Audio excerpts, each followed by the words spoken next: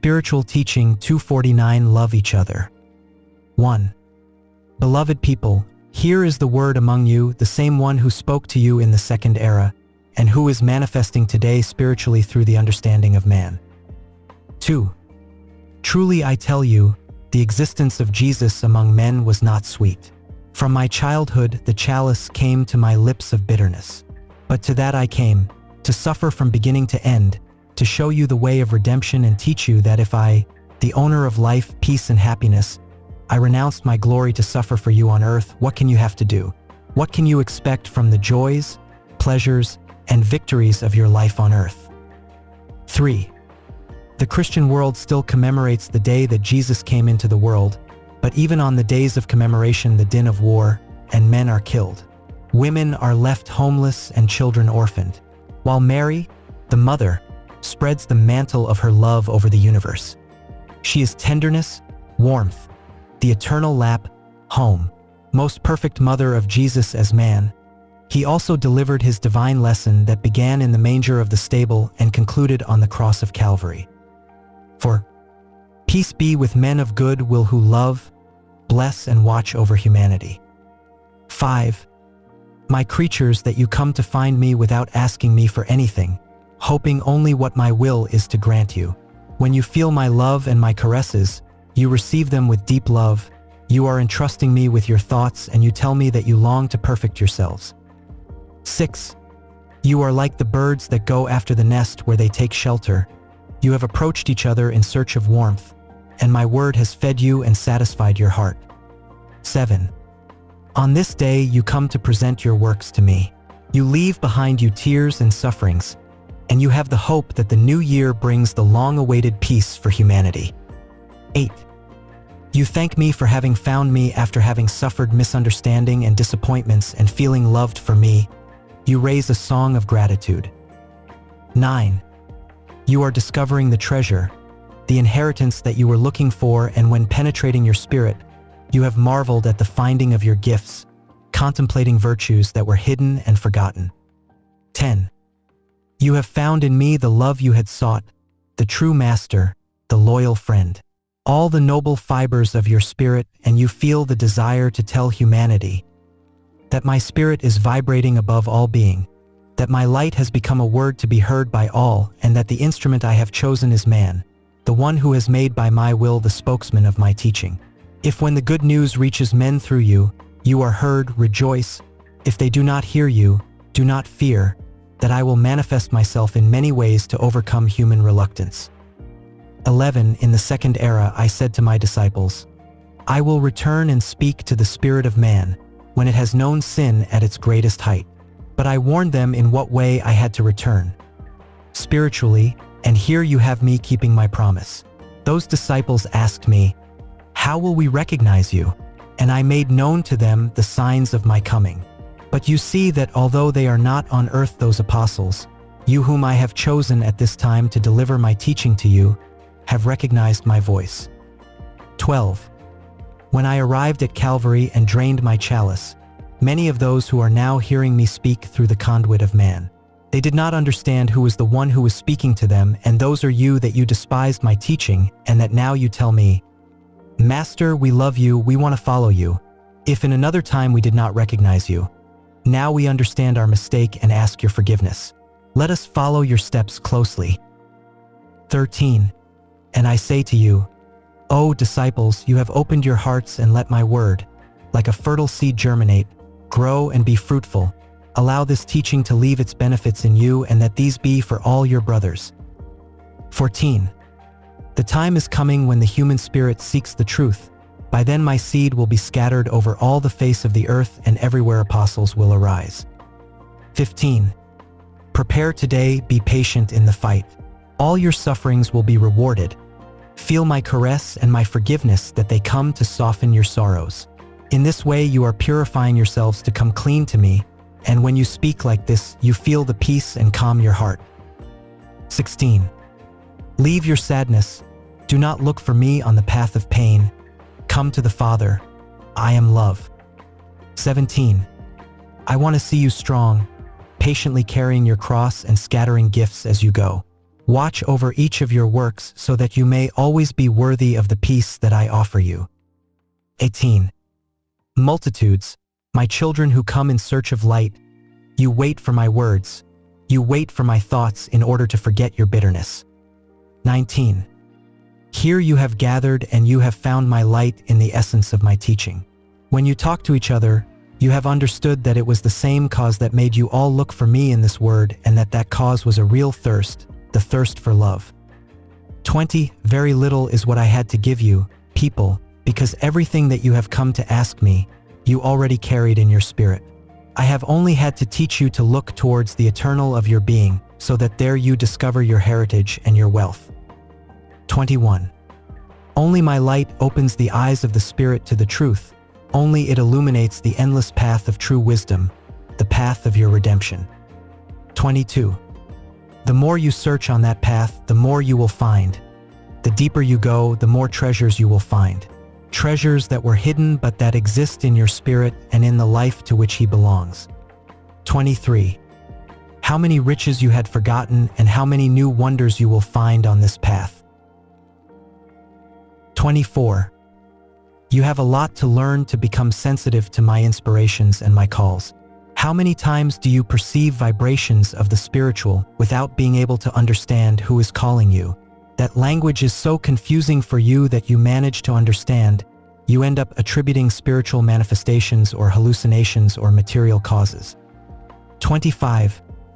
Hard are your hearts and foolish your understandings that do not allow the spirit to receive the influence of its true abode. The people of God were not like that in the early days. Spirituality was cultivated by those men of simple heart and high spirit, who were concerned with the fulfillment of the divine law and the observance of the laws of the earth. 26. I want to be felt and loved again as in that time, but in a more spiritual way. 27. This was announced by prophets, by my word, and by one of my apostles.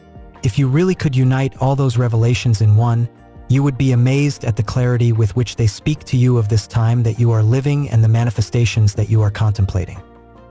28. My communication will be brief through human understanding, because if it were to last, you would remain parked, you would only devote yourselves to enjoying my word, and you would end up acquainting yourselves with my presence. Soon my manifestation in this form will end, and then you will be forced to study what you heard, to perfect your prayer to feel my presence, and to better prepare you to make yourselves worthy of my prodigies. 29. 2 mistakes I want you to avoid: that you stagnate in the routine of your practices, and that you try to walk quickly. Go step by step, firmly to the goal that I set for you. Thus you will go ascending, cleaning the stains of your spirit and paying off debts. You will get closer to eternal life, destined as a shelter for all spirits when they reach perfect condition. 30. Hearing me, oh my toddlers, some of you pray for my forgiveness, others cry. I see tears of love, of regret, of fear. I receive everything. See in how many ways you are heard by your master, who knows how to interpret all idioms. 31. When you are listening to me, you would not want this hour to pass. How much peace, what tranquility, what infinite sweetness, your spirit tells me. But I tell you, this peace, this sweetness, this happiness of feeling, loving, knowing, and being able, you will have in spiritual life, not for an hour, but for all eternity. 32. I will wait for you in that promised land, and my light will follow you on your journey until you come to me, because I am the light that descends to illuminate your path. 33. In my word I have given you prophecies that you have seen fulfilled, so that you may share in your faith those who listen to your testimony. What joy will there be in those who, living dead to faith, suddenly open their eyes and discover about eternal life, and within them, the resemblance to the same divinity. In that instant, existence will change for those beings, as they will cease to be those who ask, rather to be those who give thanks. Because he who asks is because he has not recognized that he has enough, and the one who gives thanks is the one who is convinced that he has more than he deserves. 34. When you contemplate the wonders of nature and you realize that you have been the object of love and divine charity, has not a thanksgiving flowed from your heart? What greater proof of gratitude can you give me in that moment than your admiration, your humility, and your confession of my greatness? It has not been then nor the pain, neither need nor interest, those who have exalted your love for me. 35. When you pray a prayer of gratitude, accompany it with works that confirm that feeling. 36. I must remove all confusion from you, because the time in which I speak to you in this way is already very short, and at the end of 1950, you will recognize in you a greater understanding of my work, because you will have studied my teaching more thoroughly, helped by the wise advice of my spiritual world. These spokespersons, to whom the mission to transmit the divine message, each time they will prepare with greater knowledge of their responsibility. 37. By the time I raise my word, there will be purification of practices and customs among all of you. So whoever wants to follow me with the flag of truth must rise and follow me, and whoever out of selfishness or interest persists in falsifying what is pure, he will be subject to suffer the consequences of his disobedience and lack of zeal. 38. I will not be the one who punishes the son. He himself will dictate his sentence. All weeds will be cut by the roots. 39. I have liberated the spiritualist people, I have illuminated their fields, and I have removed the barriers and obstacles, but for so many benefits you also have great responsibilities. Watch so that you can clearly hear the voice of your consciousness, which will tell you what you should do and will give you the alert voice at every moment. 40. This year, which has been one of preparation for you, because you have fought to break the chains that bound you to a fanaticism that impeded your spiritual development, you had the great will to strip yourself of many prejudices. From that moment you feel freer and closer to the truth. Now you will feel stronger for the fight. 41. How many events will happen? How many small worlds that man has created will be destroyed? Truly I tell you that all false greatness and all selfish work will be annihilated. 42. Few of you have understood my teaching, but when the time comes for my departure, I will leave my disciples with the knowledge and strength to face the fight, because the Master is forgiving with you, because I see your effort, that although small, it is worthy and I receive it. You have the conviction that you are working for the Spirit, that what you sow now with bitterness, tomorrow will bear sweet fruits. Who knowing this, dare to waste your time. 43. You will soon see that my doctrine will be made known in different languages. So my word, my teaching, it will put you in communication with men from distant regions, and even if you have never looked at each other, you will recognize each other.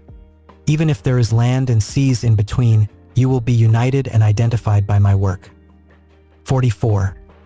When the year 1950 ends, there will be uncertainty and doubt in many of you.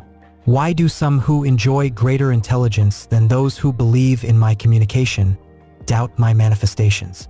Because it is not knowledge nor is it the mind that can judge my truth, and when man understands it, he allows himself to be invaded by a fear towards everything new, towards everything that he considers unknown, to reject it unconsciously. And you, the weak, the unprepared, those who cannot reach the level of men recognized for their intelligence, you are those who believe, those who have faith and know how to delve into the mysteries of the spiritual. Why? Because it is the Spirit, the one that reveals to the mind eternal life and its wonders. 45. Human intelligence represents a force with which you are going to fight, because through it, man has forged ideas and concepts of the spiritual, which have not been revealed to him by the Spirit. 46. For that fight you will be strong, with a strength that will also come from the Spirit. Your strength will never rest in your flesh, neither in the power of money, nor in earthly supports. Only your faith in the truth that you carry will make you win in contention. 47. The world will tremble when my word is heard among the nations, because the spirit of humanity, which is prepared for this revelation, will vibrate with joy and at the same time with fear.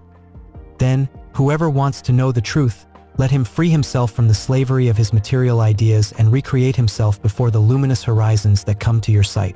But whoever persists in his own will and in fighting against this light remains at liberty to do so. 48.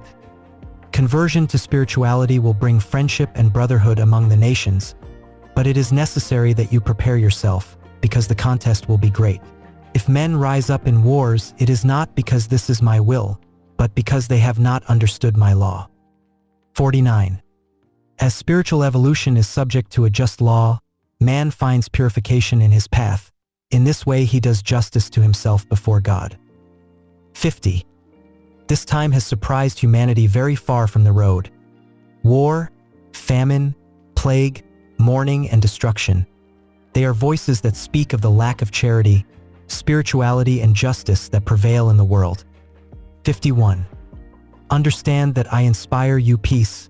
I have never incited you to war. 52. In the midst of this chaos, I have come to teach you, separating you from the whirlwind of passions to reveal to you what in other times I promised you, to tell you that, although you are small and humble, your spiritual preparation and your faith, they will transform you into strong soldiers and self-sacrificing apostles of my work. 53. The world will feel my presence in you, will recognize my law today forgotten, and will know the new revelations and teachings. Humanity will see me in all my splendor upon receiving the testimony of your works of love. 54. If your faith weakens in the face of great trials, you will not be able to inspire faith in your brothers, you will not be able to heal the sick, nor touch the heart of the sinner, nor comfort the sad. You will feel at times deprived of that power to illuminate the roads, to open doors to those in need. You will feel unworthy to hold the blind man's hand to guide him, and then your heart will cry bitterly. It will be when you pray with all your trust placed in me, and I will receive you, I will listen to you, I will give peace to your spirit, and I will light the lamp of your faith with the inextinguishable light of my love. 55. I have wanted to form with you a people, a family united in my law, that loves each other, where there is no bad will, so that you serve as an example to your brothers and sisters and be the foundation of my sanctuary. 56. I do not ask you for the impossible. I only want truth to exist in your works and words. If with humility and understanding you practice my teaching, if you know how to have virtue and simplicity in your life, you will not have to speak or make an effort to wake up the spirit of your brothers. The testimony of your charity will suffice. 57. You will not be the only ones in whom this responsibility rests. New crowds will come, new peasants and new soldiers with as much or greater zeal and love than you, those who will be able to take a step further in the path of evolution. 58. As I taught the 12 apostles of the second era to heal the sick, to love each other, to forgive offenses, to free the possessed, and to resurrect the dead with words and works of love, I have also taught you, so that you may be the true apostles of my doctrine. 59. Quiet your mind, prepare your heart, because truly I tell you, that according to your preparation, so you will receive from my spirit, and I can tell you. Here you have me fulfilling my promise that I would be with you again. 60. Talk to me in the most intimate part of your being, because I listen to your spiritual language. You make your vicissitudes present to me, but I also contemplate that you suffer when you see the suffering that mankind hurries like a chalice of bitterness at this time, because the world has ignored me and fallen into the clutches of temptation and struggles in its darkness and sufferings. I approach full of humility to knock on the doors of every heart to give men consolation, peace, bread for their spirits, but humanity has forgotten me. It throws me away from itself because it has ignored me. Humanity cries its loneliness because I feel far away, because it has not heard this word that I am giving you. That is why I once again remind you of the sublime mission that you have to fulfill among humanity. 61. I have filled you with my power to awaken the spirits, to give my peace, to pray for those who do not know how to pray, so that feeling the pain of your brothers, you pray for them. You are the people whom I have awakened and whom I have graced so that you take the first steps of fulfillment full of love, brotherhood, and forgiveness. Be the true disciples, those of you who study and practice the lesson that I have come to give you, because as my disciples I will leave you on earth. 62. People, among you are the unbelievers who are not satisfied with the essence of my word, those who do not feel a true faith in my spiritual manifestation. They seek me in materialism, in material chants and prayers, in rites and in the ceremonies, because even their spirits have not been strengthened in the truth, and for this reason they are far from me. 63. I have taught you a lot. I have promised to dwell in the sanctuary that you prepare for me in your hearts. Also those who practice a materialized worship, believe that I love them and that they can better fulfill their mission, and I tell them, I have given you clearly my teaching.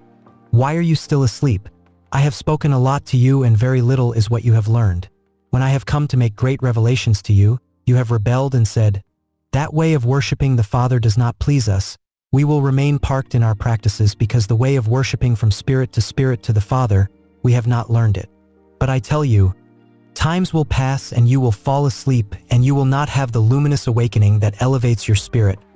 Tomorrow you will believe yourself to be orphans of the Father, and being so close you will not feel me because you have not learned to feel me. 64. Remember, O beloved people, that your Father has spoken to you in all times. In the second time the Divine Master showed you the path of evolution, leaving his footprints imprinted on it so that you would arrive at the true homeland. In this time I have enlightened your spirit. I have prepared you with my word and with my grace so that you get up to work in imitation of Elijah, and thus you can become the guides of humanity. 65. This is the time that I have come to gather together the 12 tribes of the chosen people of Israel, so to receive again the teaching of the divine word, which as Master have materialized my teaching among you. With my word I have come to prepare you, to guide you, but this form of communication with you will soon pass. 66. Israel, become the guides of humanity. Give him this bread of eternal life. Show him the spiritual work, so that the different religions are spiritualized in my doctrine, and thus the kingdom of God is over all men. 67. I come to give you milk and honey, because you are the people who have to fulfill a delicate mission, a mission that will be a heavy cross on your shoulders. You are the people who once again have recognized me and want to get up full of spirituality to show your banner before humanity. 68. I have taught you to live in harmony with me and to be humble and simple in all your actions and thoughts. I have taught you that while man feeds his wars to kill yourself, you must be the soldiers of my divinity, who carry in your hands the weapons of light to combat the hatred and darkness of the world. 69. See, my people, how around you humanity is struggling in its anguish and pain, and you are the ones indicated to bring the comfort, encouragement, and love of my divine spirit. 70. Behold, when you have fulfilled in this way, you will feel my peace, and of this peace you will share with humanity. Put off all material ambition and put on my love, so that my mercy may be manifested to all. My peace be with you.